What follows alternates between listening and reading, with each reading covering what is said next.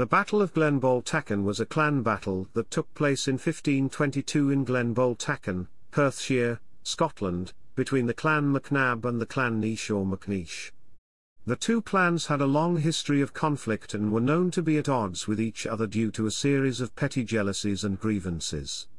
The final battle between the two clans occurred when Finlay Macnab, chief of the Macnabs, gathered all of his fighting men in an effort to assert supremacy over the northern Loch Earn district. The MacNeiches, led by their chief, fought fiercely but were eventually overcome, and only a small number of them were able to escape. According to tradition, the chief of the MacNeiches died with his back against a boulder, which still bears the stains of his blood.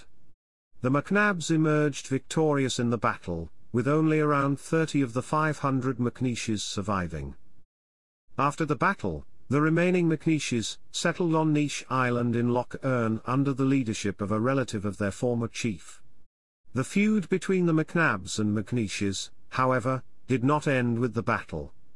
In 1612, the MacNeiches ambushed a party of Macnabs who were returning from Crieff with supplies for their Christmas feast, leading to a massacre on the Neish Island stronghold in which most of the MacNeiches were killed, with only a young boy and girl surviving.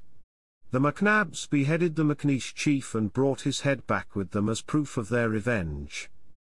The Macnab chief's coat of arms includes an image of an open boat, and the MacNeish chieftain's head appears on the crest badge for the Clan Macnab.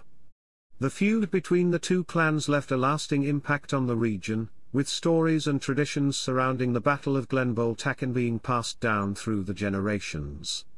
The conflict also had lasting consequences for the MacNeish clan, which was largely wiped out in the battle and subsequent massacre.